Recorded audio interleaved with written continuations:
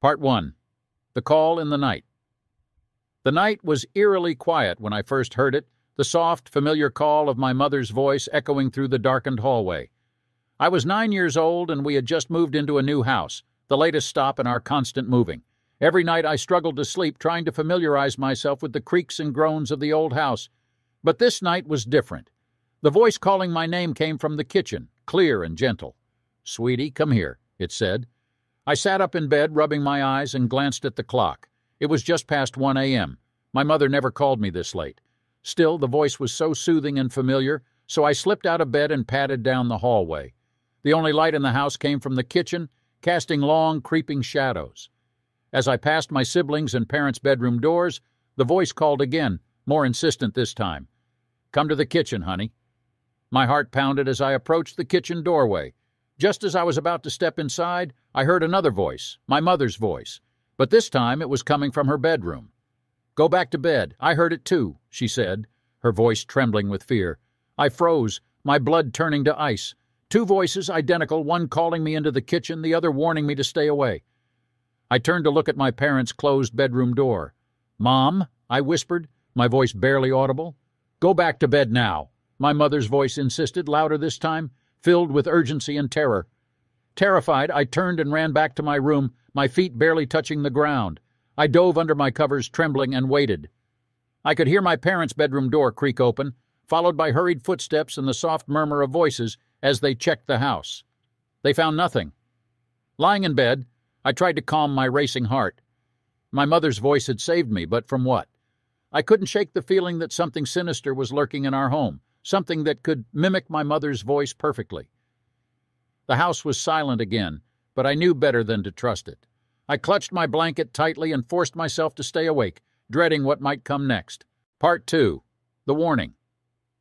The next morning, the atmosphere at breakfast was tense. My parents exchanged worried glances, their faces pale and drawn. I could tell they hadn't slept much either. "Mom, what was that last night?" I asked, my voice barely above a whisper. My mother looked at me, her eyes wide with fear. "It was nothing, sweetie. Just a bad dream." I knew she was lying.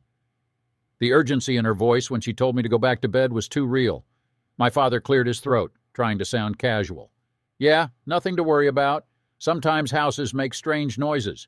But I wasn't convinced. The voice I heard wasn't a noise. It was my mother's voice, clear and unmistakable. As the day went on, I couldn't shake the feeling that something was terribly wrong. That night I lay in bed, wide awake, listening for any sound, any indication that the voice might return. Hours passed, and just as I started to drift off, I heard it again. "Sweetie, come here." My heart skipped a beat. I sat up, straining to hear. The voice was softer this time, almost a whisper, but still unmistakably my mother's. I hesitated, glancing towards the hallway. My instincts told me to stay put, but curiosity and fear pulled me towards the door. As I crept down the hallway, the voice grew louder, more insistent. "Come to the kitchen, honey." The light was on again, casting eerie shadows that danced on the walls.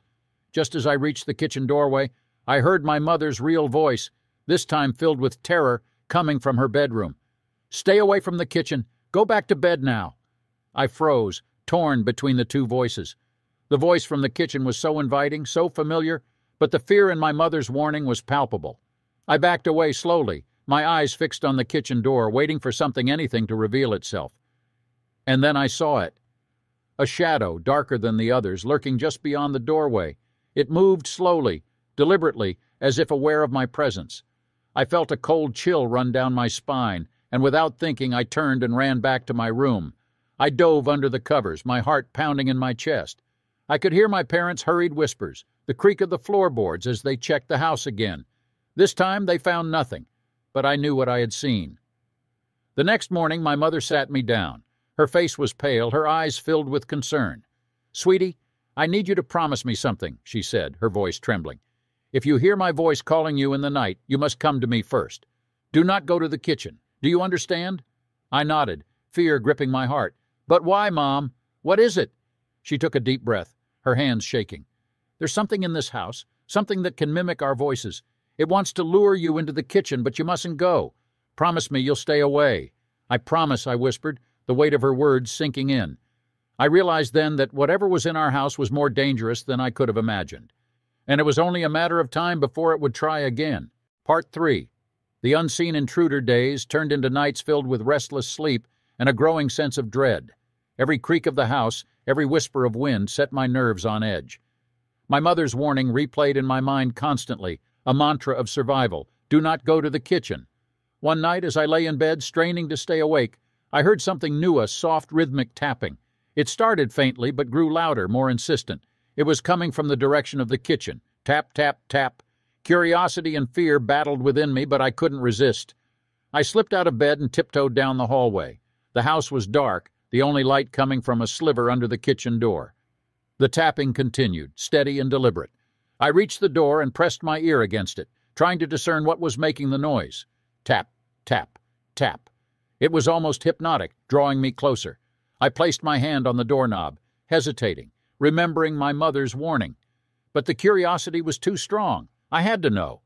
Just as I was about to turn the knob, I heard my mother's voice, this time low and urgent, coming from her bedroom. Go back to bed now. Do not open that door. My hand froze. The voice from the kitchen immediately responded, mimicking my mother's voice perfectly. It's okay, sweetie. You can come in. Panic surged through me. The voice from the kitchen sounded so real, so reassuring. But I knew better. I backed away, my heart racing, and turned to run back to my room. But before I could take more than a few steps, the kitchen door creaked open behind me. I stopped and turned, my eyes wide with fear. The door swung open slowly, revealing nothing but darkness beyond. The tapping had stopped, replaced by an oppressive silence that seemed to fill the house. I took a step back, and that's when I saw Ida's shadowy figure standing in the doorway. It was tall and thin, its features obscured by the darkness, but I could feel its eyes on me. Cold, unfeeling eyes that seemed to pierce through my soul. I wanted to scream, to call for my parents, but my voice caught in my throat. The figure took a step forward, its movement slow and deliberate. I stumbled back, nearly tripping over my own feet, and then I heard my mother's voice again, filled with desperation. Run! Get out of the house now! That broke the spell! I turned and ran as fast as I could down the hallway, past my siblings' rooms, and into my parents' bedroom. I burst through the door, my breath coming in ragged gasps. My mother was sitting up in bed, her face pale and scared. What happened? She asked, pulling me into her arms. I could barely speak, my heart still racing. There's something in the kitchen, I managed to gasp out. It opened the door. My father, already on his feet, grabbed a baseball bat from under the bed. Stay here, he said, his voice steady but his eyes betraying his fear. He left the room, heading towards the kitchen. Minutes felt like hours as we waited, the silence oppressive. Finally, my father returned, his face grim. There's no one there, he said, his voice low. But the door was open. My mother tightened her grip on me, her fear palpable. We need to leave, she said. We can't stay here. My father nodded, his expression resolute. We'll pack up in the morning. For now, let's all stay in here together. We huddled together in my parents' bed, the fear and tension making it impossible to sleep. I lay there, my eyes wide open, listening for any sign of the intruder, but the house remained silent, the darkness oppressive. I knew deep down that whatever was in our house wasn't going to let us go easily, and as the night dragged on, I realized that this was just the beginning. Part 4. The Escape Plan. The first light of dawn brought a semblance of safety, but the dread lingered. We packed hastily, each of us casting anxious glances toward the kitchen. My father tried to keep a brave face, but his hands shook as he stuffed clothes into a bag. My mother, pale and drawn, kept urging us to hurry. Well, go to Aunt Karen's, she said, her voice tight. Well, be safe there. Just as we were finishing up, a loud crash echoed from the kitchen. We froze, staring at each other in terror. My father grabbed the baseball bat again, motioning for us to stay back. He edged towards the kitchen, his knuckles white from gripping the bat so tightly. I stood with my mother and siblings, our bags at our feet, hearts pounding. The silence was deafening. Then my father called out, his voice shaky but determined. Come in here, quickly. We rushed to the kitchen, and what we saw made our blood run cold. The table and chairs were overturned, and the cabinet doors were flung open, their contents scattered across the floor. But the most chilling sight was the back door. It was wide open, the morning light spilling in. We need to leave now, my father said, his voice urgent. We didn't need to be told twice. We grabbed our bags and bolted for the car. As we piled in, I glanced back at the house. For a moment, I thought I saw a shadowy figure watching us from the doorway, but when I blinked, it was gone.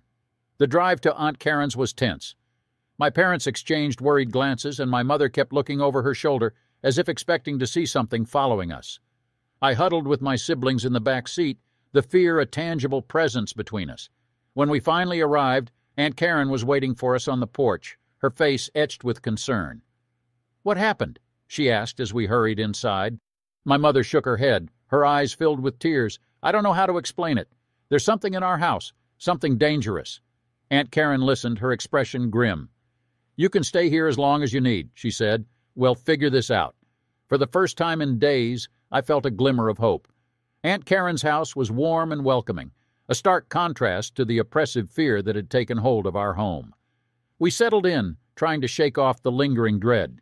But that night, as I lay in bed, I couldn't sleep. My mind kept replaying the events of the past few days. The voices, the shadowy figure, the open door. I knew that whatever it wasn't finished with us. Around midnight, I heard it again, the soft, familiar call of my mother's voice. "Sweetie, come here." My heart pounded. I knew it couldn't be my real mother. She was asleep in the next room. I slipped out of bed and crept to the door, pressing my ear against it. The voice came again, more insistent. "Come to the kitchen, honey." I took a deep breath and opened the door just a crack, peeking out into the hallway. It was empty, but the voice continued, calling me to the kitchen. I knew I should stay put, but curiosity and fear propelled me forward. I crept down the hallway, each step filled with trepidation. The kitchen light was on, casting long shadows on the walls. As I approached, the voice grew softer, almost a whisper. "Come closer, sweetie." I reached the kitchen doorway and peeked inside. The room was empty, but the back door was open again, the cool night air seeping in. My heart raced as I stepped inside, glancing around. "Hello?" I called out, my voice shaking. There was no response, only the gentle rustling of the wind through the open door. I took a step forward, and then I saw Ida's shadowy figure standing just beyond the doorway, its eyes glowing faintly in the darkness. Fear surged through me, and I turned to run. But the figure moved faster than I thought possible. It was suddenly in front of me, blocking my path. I stumbled back, my breath coming in short, panicked gasps. "Go back to bed," the figure whispered, its voice a chilling mimicry of my mother's. "You're not safe here." I backed away, my eyes wide with terror. The figure advanced, its form shifting and flickering in the dim light. "Leave us alone," I cried, my voice breaking.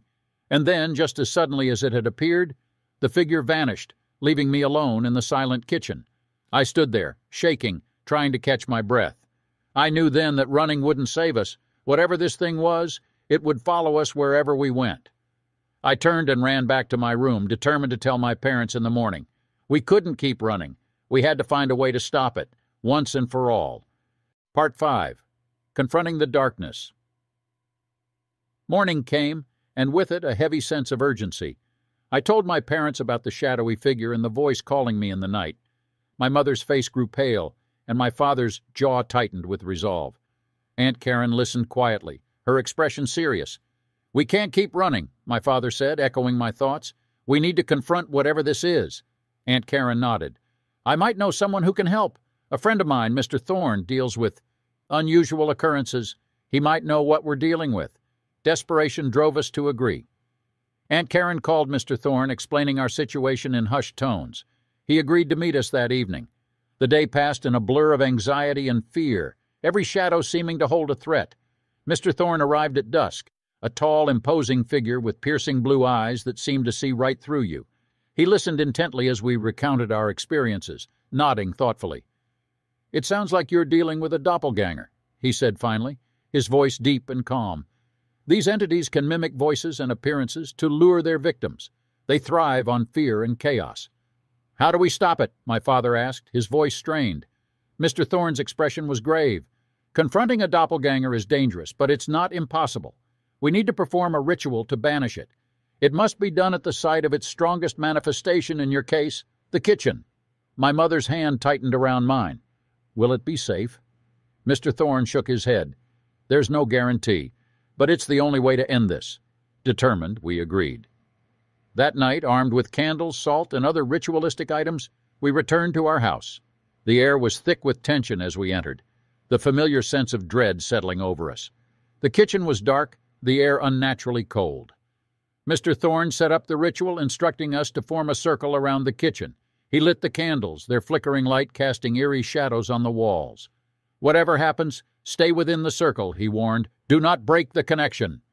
We joined hands, our grip tight with fear. Mr. Thorne began to chant in a low, rhythmic voice the words "strange and ancient." The air grew colder and the shadows seemed to deepen, pressing in on us. Suddenly the candles flickered violently, and the familiar voice called out, "Sweetie, come here." I glanced at my mother, her face pale and determined.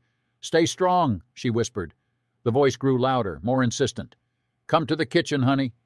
The shadows in the room began to coalesce, forming into the tall, thin figure I had seen before. Its eyes glowed with a malevolent light, and it spoke again, the voice a chilling mimicry. "You can't escape me." Mr. Thorne's chanting grew louder, his voice commanding. The figure hissed, its form flickering. "You don't belong here," Mr. Thorne intoned, his voice ringing with authority. "Return to the darkness from whence you came." The figure snarled, lunging at us, but it was stopped by the circle of salt. It recoiled, its form flickering wildly.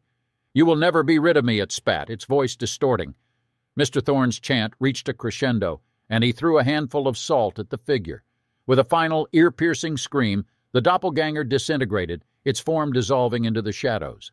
The room fell silent, the oppressive weight lifting. We stood there, breathing heavily, the reality of what had just happened slowly sinking in. Mr. Thorne extinguished the candles, his face etched with exhaustion but relief. "It's over," he said quietly. "The doppelganger is banished. It can't harm you any more." Relief washed over us, mingled with exhaustion and disbelief. We thanked Mr. Thorne profusely, and he left, urging us to stay vigilant and to cleanse the house regularly with salt and sage. That night, for the first time in what felt like forever, we slept peacefully. The house was quiet, the shadows just shadows. The terror that had haunted us was finally gone. But as I lay in bed, I couldn't shake the feeling that this wasn't truly the end. The memory of the doppelganger's eyes lingered, a reminder of the darkness that lurked just beyond the edge of our reality. Part 6. The Final Encounter. Weeks passed and life slowly returned to normal. The house felt lighter, the oppressive fear replaced by cautious hope. We settled back into our routines, but the memory of the doppelganger lingered, a shadow in the back of our minds. One night as I lay in bed, I heard a faint whisper. It was so soft I almost thought I imagined it. But then I heard it again, clearer this time. "Sweetie, come here." I sat up, my heart racing. It couldn't be. The doppelganger was gone. Mr. Thorne had banished it. But the voice was unmistakable.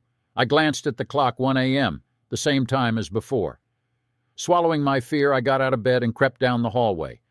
The house was dark and silent, the familiar shadows looming large. I reached the kitchen doorway, and to my horror the light was on, casting eerie shadows on the walls. I hesitated, remembering my mother's warning and Mr. Thorne's instructions. But the voice called again, insistent and familiar. "Come to the kitchen, honey." Taking a deep breath, I stepped into the kitchen. The room was empty, but the back door was open, the night air cold and sharp. I could feel my pulse quickening, my breath coming in shallow gasps. Then, from the darkness beyond the door, a figure stepped into the light. It was tall and thin, its eyes glowing with a malevolent light. It was the doppelganger, but something was different. It looked weaker, less substantial. "You can't escape me," it hissed, its voice a distorted mimicry of my mother's. I stepped back, my fear turning to resolve. "You're not real," I said, my voice steady. "You don't belong here." The doppelganger snarled, its form flickering. "You think you can banish me? I am part of you now." I shook my head, remembering Mr. Thorne's words.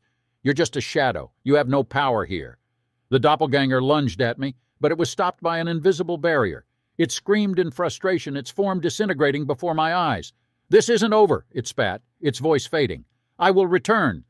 And then, with a final ear-piercing scream, the doppelganger vanished, leaving me alone in the silent kitchen. I stood there shaking, trying to catch my breath. The next morning, I told my parents what had happened. My mother's face was pale, her eyes filled with concern. "We need to call Mr. Thorne," she said. Mr. Thorne arrived later that day, his expression serious. "A doppelganger can be persistent," he explained. "It may try to return, but it's weaker now.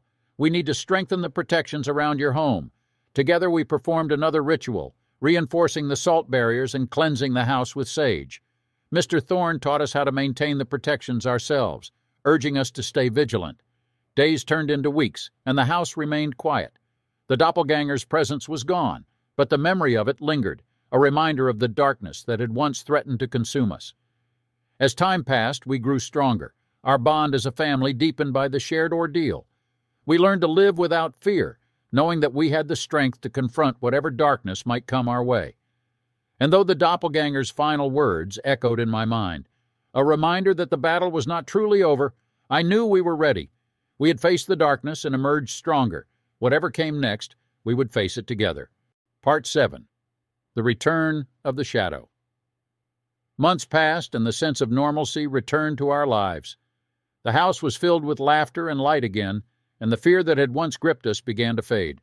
We followed Mr. Thorne's instructions diligently, maintaining the protective barriers and cleansing rituals. For a while it seemed as though we had truly banished the darkness. But one evening, as the sun dipped below the horizon, a chill settled over the house. I was in the living room reading a book when I felt it a familiar oppressive presence. The hairs on the back of my neck stood on end, and I glanced around, the shadows in the room seeming to grow darker. I tried to dismiss it as my imagination, a residual fear from our ordeal, but then I heard Ida faint, almost imperceptible whisper, "Sweetie, come here." My heart skipped a beat. I stood up, my book forgotten, and walked slowly towards the kitchen. The light was off, but the door was slightly ajar, and beyond it the darkness seemed to pulse with a life of its own. I took a deep breath and stepped into the kitchen. The air was cold, the kind of chill that sinks into your bones.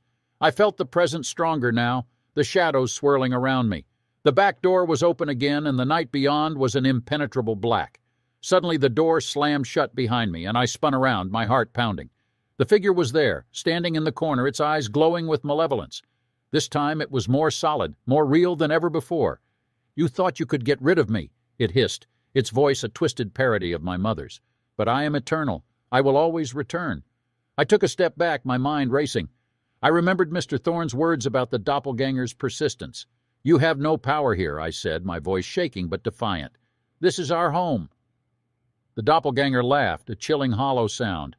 "Your feeble rituals can't stop me. I feed on your fear, and you've given me plenty." Summoning all my courage, I reached for the salt container on the counter and began to draw a protective circle around myself. The doppelganger lunged, but it recoiled as it hit the invisible barrier, snarling in frustration. "You can't stay in that circle forever," it spat, its form flickering. As I continued the circle, I remembered the words of the banishment ritual Mr. Thorne had taught us. I began to chant, my voice growing stronger with each word. "You are not welcome here. Return to the shadows from which you came." The doppelganger screamed, a sound that seemed to pierce through my very soul. It writhed and twisted, its form becoming less substantial with each passing moment. "This isn't over," it hissed, its voice fading. "I will return." With a final ear-piercing scream, the doppelganger disintegrated, leaving only the oppressive silence behind. I stood there panting, my heart racing, but I knew it wasn't truly gone. It would come back, as it always did. Determined not to let fear control us, we decided to call Mr. Thorne again. He arrived quickly, his expression grim as he listened to my account of the encounter. "Doppelgangers are notoriously difficult to banish permanently," he said, "but we can weaken it further." Together we performed a more powerful ritual, one that required the combined strength of our family. We created a stronger protective barrier, one that would hold even against the persistent darkness of the doppelganger. Days turned into weeks, and the house remained calm. We continued our rituals, our family united in our determination to keep the darkness at bay. The memory of the doppelganger lingered, a reminder of the battle we had fought and the strength we had gained. And though we knew it might return, we were ready. We had faced the shadow and emerged stronger, our bond as a family unbreakable. Whatever came next, we would face it together, without fear. The doppelganger might return, but so would our resolve.